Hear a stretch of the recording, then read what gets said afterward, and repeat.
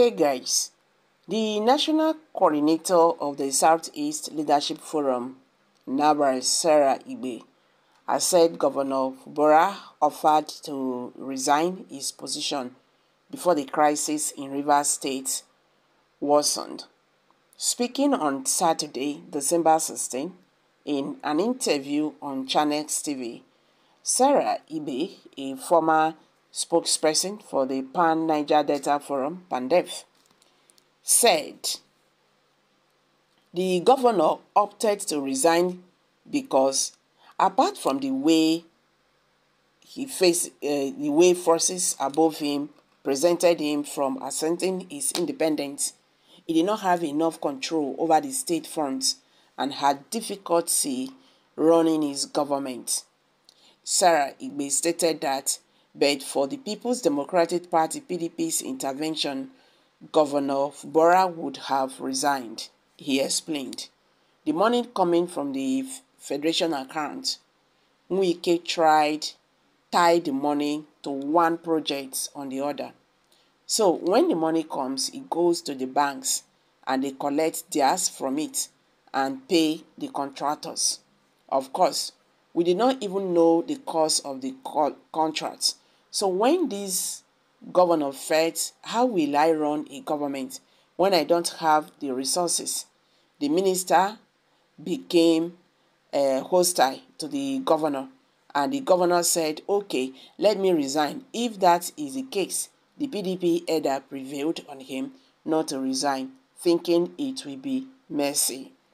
Meanwhile, the former chairman of the Niger Delta Development Commission, NDDC, Loretta Onoche, said President Bola Tinubu intervened in the feud between Nwike and Fubara because of concerns for the well-being of the people of Rivers State. Onoche stated this via a post on her verified X, formerly Twitter page, recently. Earlier, Legate NG reported that Tony Okocha, the caretaker committee chairman of the APC in Rivers State, said effort made by President Tinubu to settle the rift between Nwike and Fubara failed. Speaking at press conference at the All Progressive Congress APC National Secretariat in Abuja recently, Okocha said although he was not part of the president's intervention, but he believed the reconciliation move has broken down. Meanwhile, Legate NG reported that the Labour Party withdrew its petition challenging the election victory of Governor Fubara, the PDP candidate, in the 2023 Rivers State poll. The Labour Party had previously contested Fubara's win, presenting his case to the Appeal Court in Lagos. However, the court dismissed the petition, affirming Fubara's electoral success under PDP banner. Meanwhile, in another news headline, Onokbarsa J.O., a member of the APC, All Progressive Congress Publicity Committee, has alleged that the President Bola Ahmed Tinubu has called Nwike, the Minister of the Federal Capital Territory of Nigeria.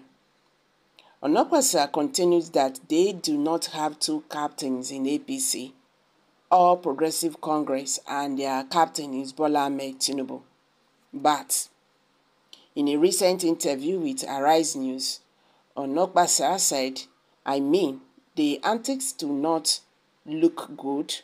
It is that our president is not big enough to give Minister Nwike an instruction to go and settle with your son.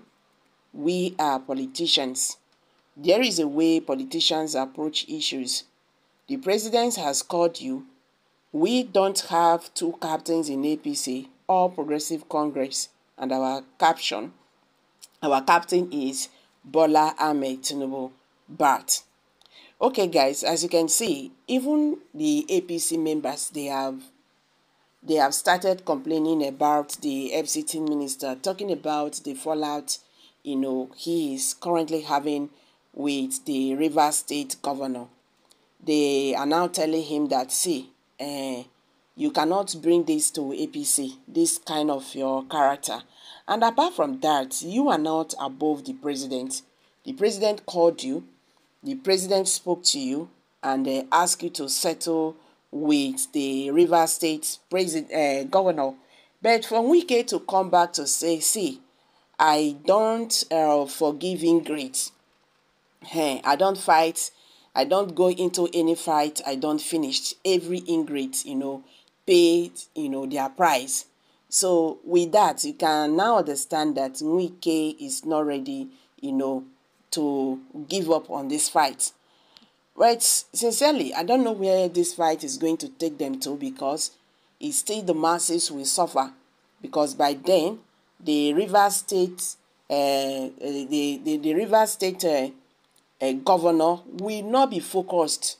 You understand? Look at what is going on right now.